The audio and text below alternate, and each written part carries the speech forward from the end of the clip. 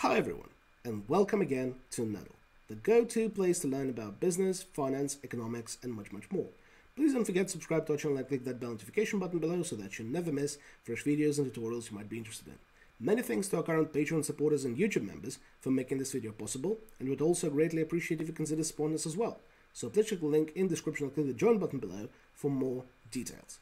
My name is Seva, and today we're investigating a quite simple yet foundational statistical test. That is the F-test, or Fisher's F-test, for the equality of variances. And this test is very frequently used in so many different econometric and statistical applications. But today we'll be concerned with the most basic, the foundational application of the test. Consider you've got two samples of some data, and your question is whether the variances of x1 and x2 as your variables are the same or they are significantly different from each other. And the applications of that can be numerous. First of all, there are tests that care about whether the variances of two data sets or data samples are equal or not. Think about equal versus unequal variance t-test. By the way, we've got a video on that if you want to check this out. Sometimes you might want to answer some questions about volatility or heteroscedasticity for either financial or simple econometric implications of that. Or sometimes when you are doing machine learning or some advanced model fitting into your data, and you might not have a very good and very intuitive statistical significance test, you might want to see whether the errors of a particular model specification are substantially lower than the errors of another, probably more basic model specification. So applications are numerous, and this test has also many generalizations and advancements on top of it, which is, for example, the restricted F-test or the F-test for the significance of a regression model. It all starts here. So let's roll. First of all, to determine whether the variances are the same or not, statistically, we just need to know them, isn't it? So let's calculate the standard deviations of our data samples of x1 and x2 using the simple stdv.s function, and then we can convert them into variances by squaring them. You could obviously use the var.s function straight away. That wouldn't harm anything at all.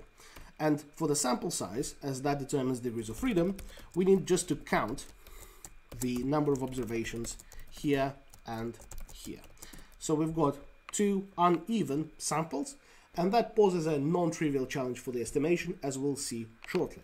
But first of all, the F statistic, as we're using the right-tailed F distribution to test for statistical significance, need to be the ratio of the higher variance over the lower variance. So higher of the two over the lower of the two. This is simple enough. We can just divide the higher, so the maximum of the two variances, over the minimum of the two variances. And we'll always get an F-stat that is 1 or higher by design, by definition. However, for the degrees of freedom, in the first degrees of freedom parameter, we need the sample size that is in the numerator, so the sample size that is associated with a higher variance.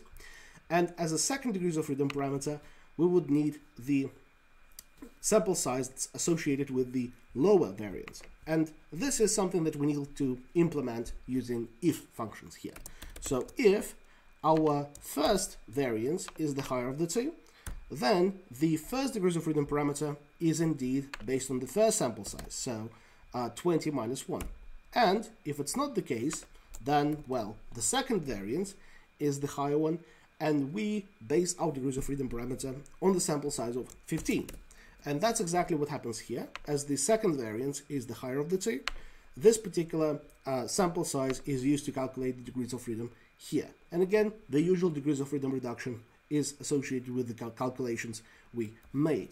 And for the degrees of freedom 2, which is the degrees of freedom associated with the sample size with the lower variance, we'll need to use the if function very similarly.